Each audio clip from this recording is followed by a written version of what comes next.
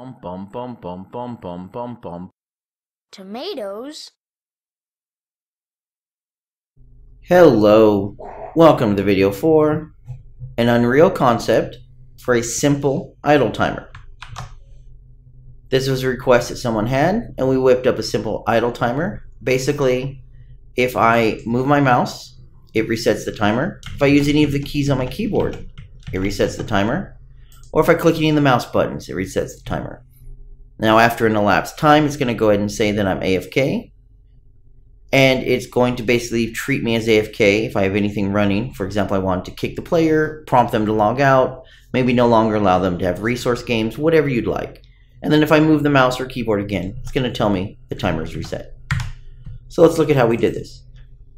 This example is actually more robust than it needs to be, but I'm trying to show you how simple it is as well. And this is actually pretty simple. We have an action that I've named AnyKey. This AnyKey action is actually the entire reason we can do this. Inside of our input, inside of our action mapping, I've named this AnyKey. I have put in inputs for whatever I want to track. And the important one here is actually AnyKey. As of version, I want to say 4.12, they added in the ability to actually track any key on the keyboard. If you go and type in any, you'll find AnyKey. So we can track any key on the keyboard, mouse X and mouse Y, left mouse button and right mouse button. So you'd want this basically to be whatever the required input is for your idle timer. In this case, it's these mouse buttons, mouse axes, and any key on the keyboard. If we go ahead and close this and we go back to our idle timer, you're going to now find basically it's listening for any of those input actions. And input generally doesn't consume itself. Input actions will fire multiple times. So in this case, as you can see here, I can move with my arrows and it will reset the timer and still move my character because my character up here has the normal, where'd it go? Right here. The move forward and move left, move right, axis, which are mapped to my keyboard keys. So what I'm doing after I press any of those is I'm simply setting a float called idle timer to 0. That's it. And then I print string and I set the isPlayerAFK node to false. These are completely optional. This is here just to show in my example. All you really need are these two things. Basically, if I do an action, let's reset the timer to 0.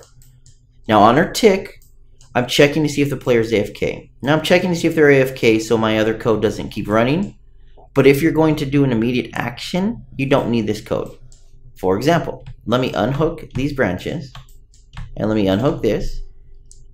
Let's run it directly to our normal code right here. So basically on the tick, we're going to set the idle timer to whatever our current delta is, or the elapsed time since the last time this blueprint ran, and add it to our idle timer. So this is basically going to continue counting up. We'll check and see if it's above our idle time, which in this case I've set to 5 seconds. And if it is, we're going to do something. Now in this case, I was printing out a test thing. We're going to go ahead and show how we can set this to an instant action. So I'm going to go ahead. If the player doesn't do anything within 5 seconds, they get destroyed. Player moves around. He's running. He's fine. Oh, I've got to go for a drink. I stop doing anything. I wander away. After 5 seconds, the character gets destroyed. And that's it.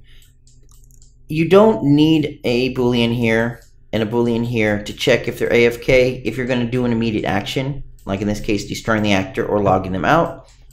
But if you just want to flag them as AFK, maybe for example it's an online game, you have them sit down to indicate they're AFK, you can set a Boolean so it doesn't keep checking. Still keeps them in the game, but maybe you have some other routines that are running like a skill or macro or something that relies on them being at the keyboard. You simply disable it temporarily. You could use the Boolean options here to do that.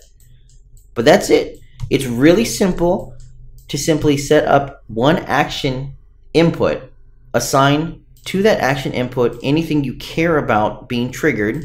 So in this case, my mouse and my keyboard keys.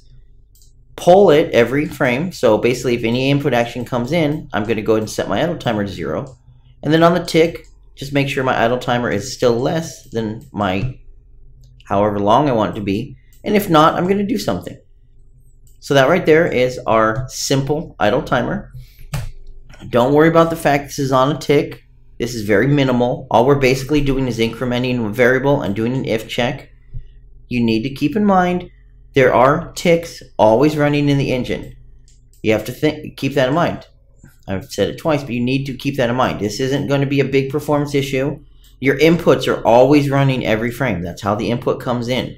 You already have things ticking. This is not right here very performant, very heavy on performance. This is perfectly fine. An if branch and a setter.